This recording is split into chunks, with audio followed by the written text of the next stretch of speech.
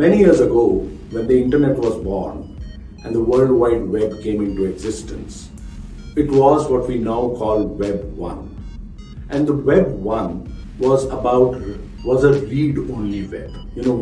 We saw things on the PC and we read them. And in fact, the interface for Web 1 was the PC or the personal computer. Then came Web 2. And these new companies, Google, Facebook, Twitter, actually made this web the read and write web. So not only did you read stuff, but you actually could write or could contribute. And so it became a two-way communication.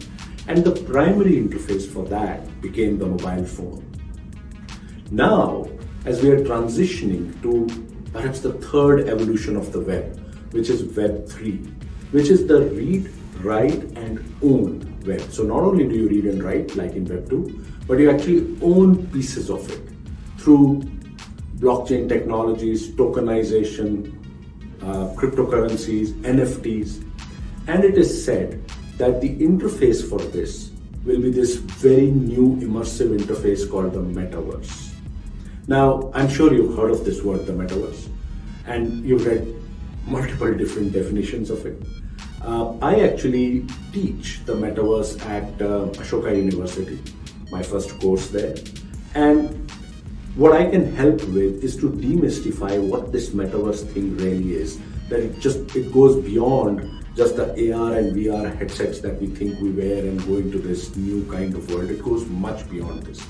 McKinsey, in fact, estimates that the Metaverse business will be about $5 trillion by 2030. Now, how can your organization, irrespective of the industry that you are in, prepare for this big Metaverse and Web3 transition? This is something that I teach, I talk about, and I'm experimenting with across different industries, whether it be manufacturing, whether it be education, whether it be healthcare, whether it be entertainment or anything else. And I would love to share some of this knowledge and experience with you.